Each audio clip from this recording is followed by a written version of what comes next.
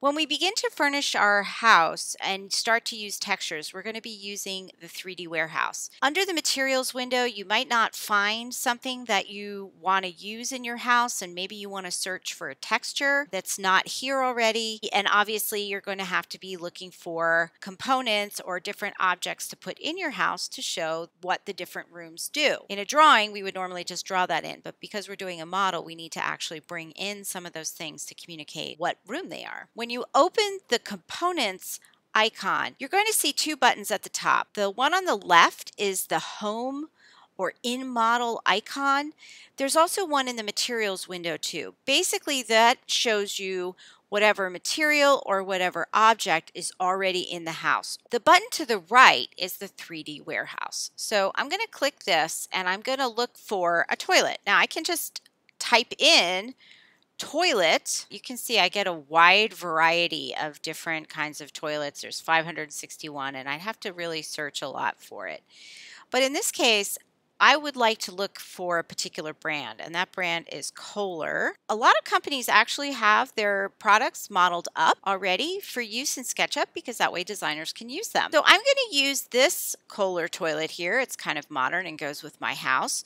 I'm going to double click it. It's going to load into my model. Should show up in a few minutes. Remember that sometimes it can take a little while for a model to show up, so just be patient. I'm going to click. There it is. The first thing I'm going to do is I'm going to rotate this toilet because it is facing the wrong direction. So I'm going to use the Move tool and select the Rotate tool, snap it on the up arrow, click, pull away, and turn 90 degrees. Now I'm going to navigate over to the area where I want to bring this toilet. One of the issues when you're working in SketchUp is sometimes when you're in tight spaces, it can be really difficult to navigate around because you have to zoom in some tight quarters. There's a trick to being able to do this a little bit easier. What I suggest is kind of zooming in so you can definitely see the area that you want to bring the object in. Grab the object. In this case, I'm going to use the Move tool. I'm going to grab the object by the corner. Remember, it's always easier to move the object from the corner to the corner. That way I can kind of make sure that it is where I want it. I'm going to put that there if it stops moving. And now I'm going to zoom in a little so that I can see where it is. Let's see. I'm going to just bring it back here and I'm going to bring it across. Now this toilet, if I look at it, I think it's a little small for this space and maybe not the right height. So I'm going to use the Scale tool to try and fix that. The Scale tool is located underneath the Move tool and it's the third one down. And when I click on this, I get some handles. And if I want to scale this to make it bigger, I have to go and click to the corner and do opposite sides. And that looks better to me in terms of the size. Now I'm going to get out of that. And it looks like I have to bring it away from the wall a little. So I'm going to click the Move tool. You can also click the M letter for the Move tool. And I'm just going to bring that away from the wall a little bit. That's a little bit more realistic. And I'll maybe move it over just a hair. Now, sometimes the perspective here is pretty good for working.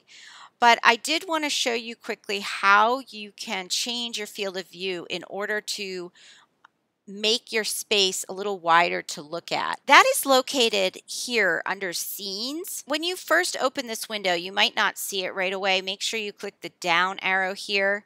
And you can see that my scene right now or my field of view is 58. So I can make that smaller or I can make it bigger. And that can help me get into spaces that I maybe otherwise couldn't see what was going on. So this is a really helpful little tool to know about, especially when you're trying to place furniture and work with things, as you can see.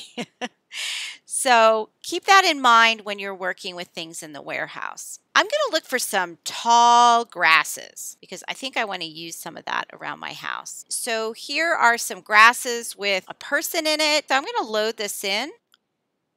When you bring things like this in from the warehouse, sometimes they come in grouped like this. Anchor it in your model, click away from it, and then click on it with the pointer tool. Right click and explode the model. Now you can see that it's actually made up of 4 or 5 clumps of grasses and the guy. Click away and then select what you want to get rid of. Then move what you would like to use into position. Keep in mind that a lot of the warehouse pieces are often grouped like this.